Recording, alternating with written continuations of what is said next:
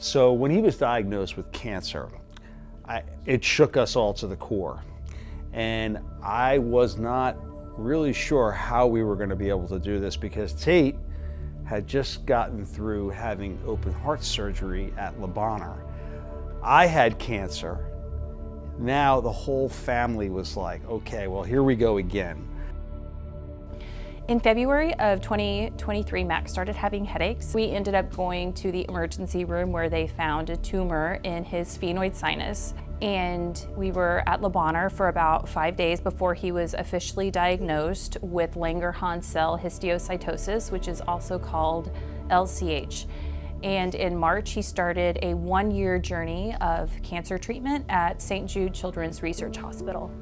An old friend of mine from high school contacted me and said that he had affiliations with this really cool nonprofit called Cancer Kickers Soccer Club that supports kids going through cancer with soccer gear and other really cool opportunities.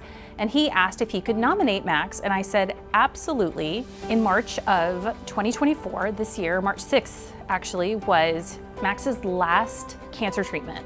And right after he was done, we ended up going to the 901 FC jersey unveiling, and it was really incredible. I knew that the soccer community was like super supportive of each other, but to see it in person and to be the recipient of it, because it wasn't just Max, but our whole family, was really incredible. Being a part of Cancer Kickers, I believe, is bigger than the sport. It's bigger than, you know, everyday jobs, and just being able to see the kids smile every day is something great.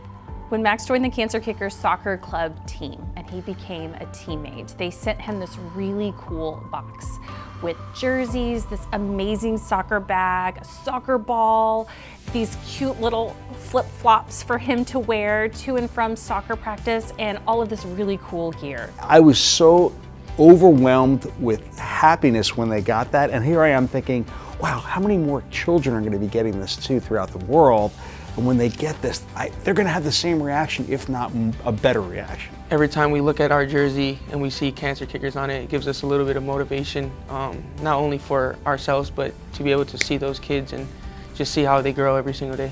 The team is so supportive, and I didn't know what to expect, but having these young men be so supportive of my boy is something that I think every mother, it just makes my heart swell. That they have these role models that they can look up to that play soccer here in Memphis, supporting them, supporting our city, representing our city. I think it's incredible.